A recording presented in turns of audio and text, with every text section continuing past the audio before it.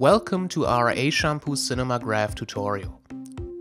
Cinemagraphs are still photographs with minor movement, usually running in infinite loops and saved as video files. It's the combination of still image and animation that instantly captures the viewer's attention.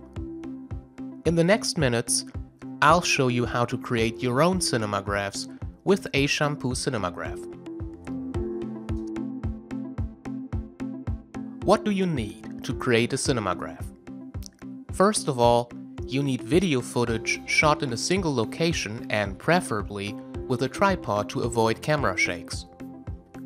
You also need special software, in this case Ashampoo Cinemagraph, to turn your footage into a cinemagraph. I've now launched the program. To add my video, I can either drag and drop the file into the application or use Click to Open to import my video through the System File Chooser dialog. Once imported, the video will appear in the preview pane.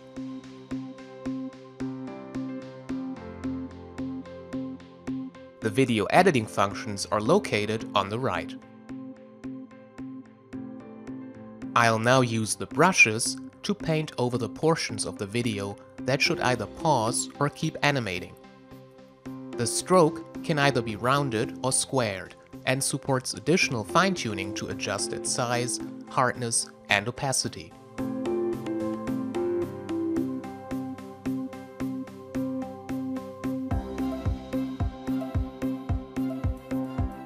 In this example, I'll first make the entire video area static and then mark individual portions to be animated. To mark an area, simply drag the mouse pointer over the underlying pixels.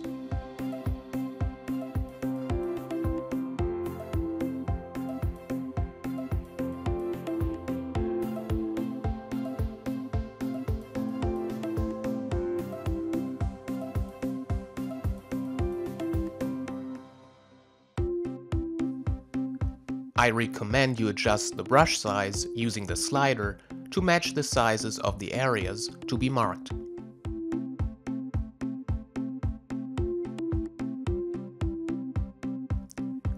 You can also use the mouse wheel to resize the brush and zoom in for pinpoint pixel accuracy when needed.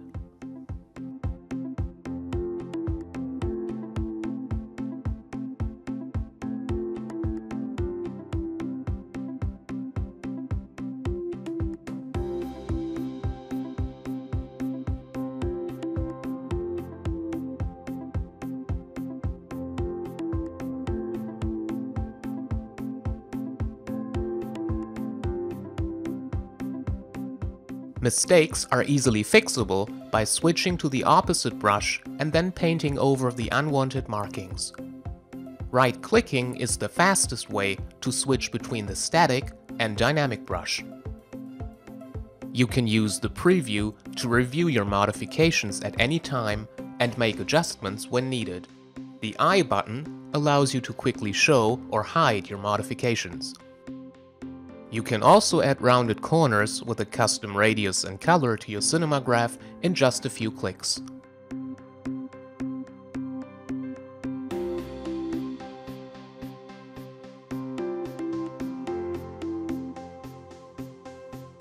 If your video needs further optimization, you'll find the necessary tools on the right. This includes white balance to alter color temperatures, saturation to modify color quality, and exposure to compensate for poor lighting during shootings.